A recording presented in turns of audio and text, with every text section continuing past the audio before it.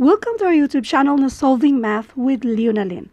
Now, let's answer question from random post at ito ay nakapost sa ating FB group na Philippine Civil Service Review for All.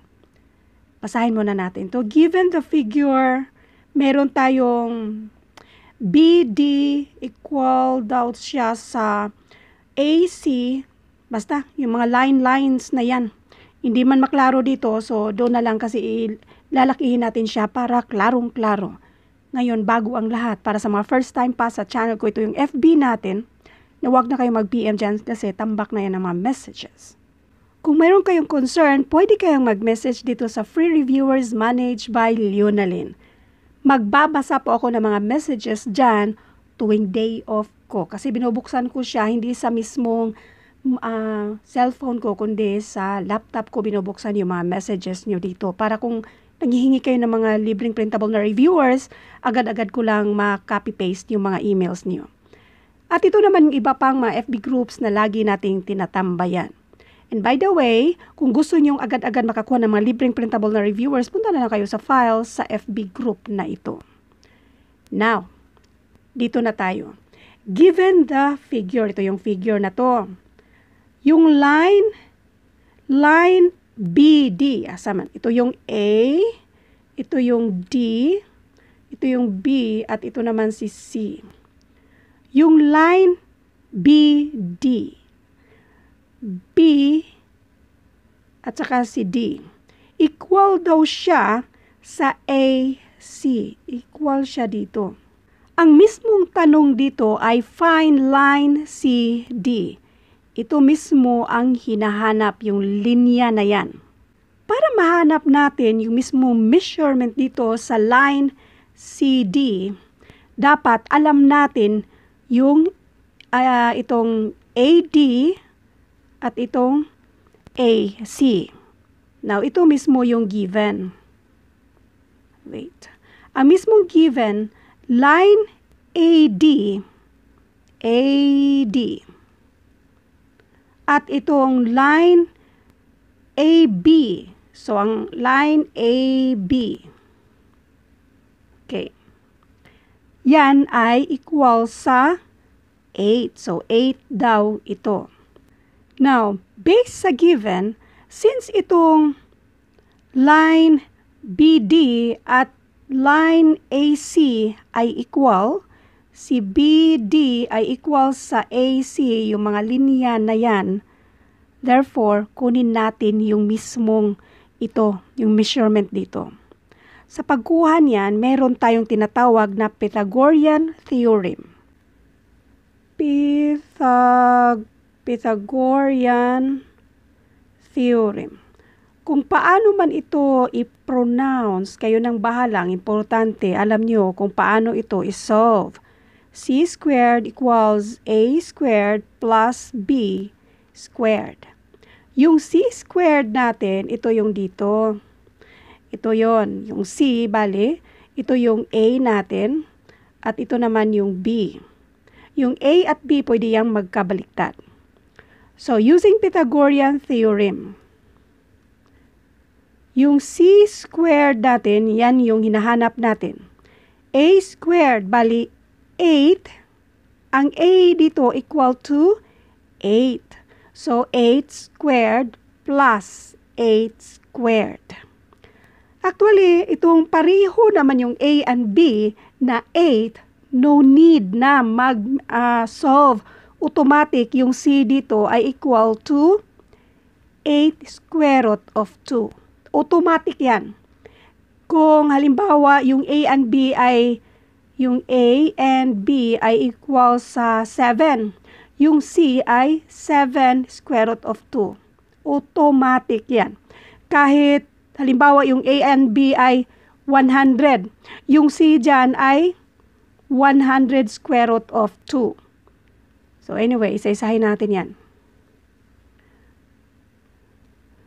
So we have 8 squared. Pareho namang 8 squared, bali dalawang 8 squared. So, si c squared, square root natin yung both sides para makancel yan siya. C na lang ang natira kasi ang kukunin lang naman natin ay yung value ni c. Now, square root of 2. Itong square root sa 8 squared, i-cancel mo lang yung exponent. 8 na lang ang natira. Ang ibig sabihin nito, i-rearrange natin si 8. Yan ang coefficient.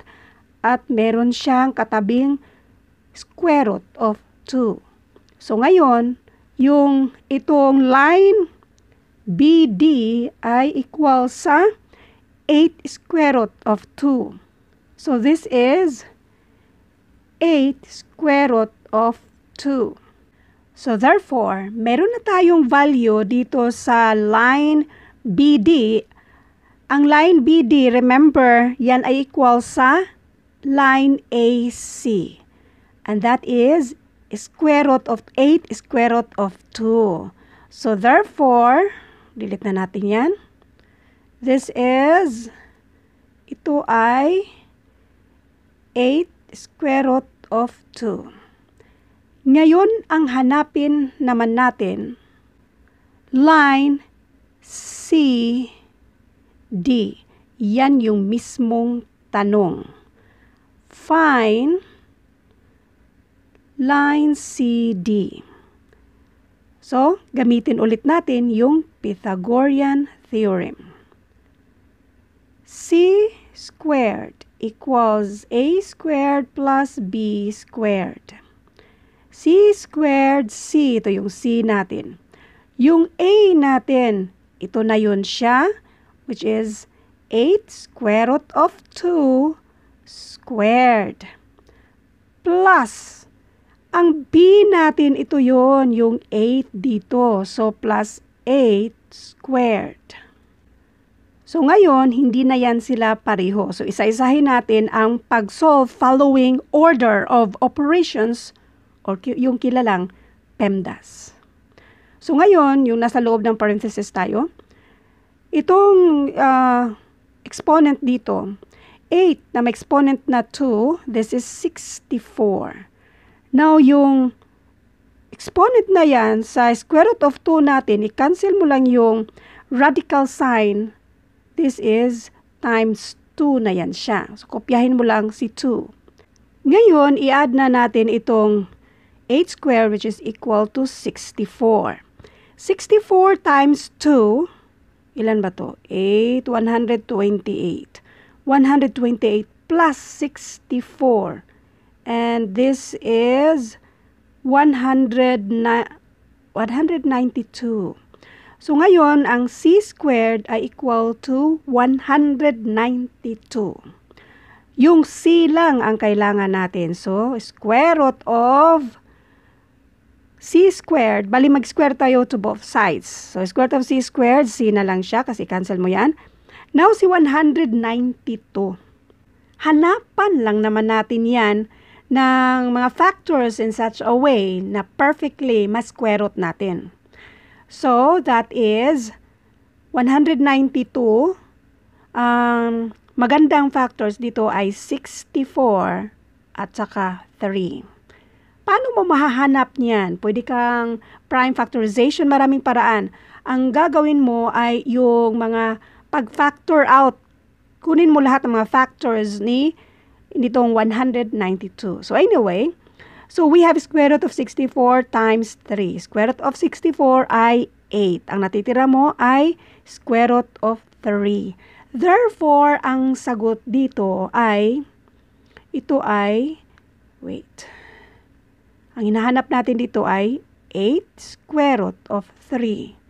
So, ito na yung sagot, 8 square root of 3. Thank you for watching and all. I hope mayroon kayong naintindihan sa videong ito. Thank you and God bless.